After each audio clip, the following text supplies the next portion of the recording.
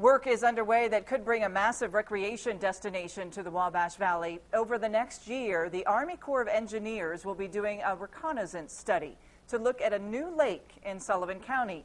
Initial estimates look at a lake about 5,000 acres in size. That's twice the size of the lake at Raccoon State Recreation Area and more than 10 times the size of the current Sullivan Lake. A group of county leaders has been working on this project for a year and a half. I'm looking at it from two standpoints, both from the economics of Sullivan County and from the watershed program. And if you look at it, it's a win-win on both sides.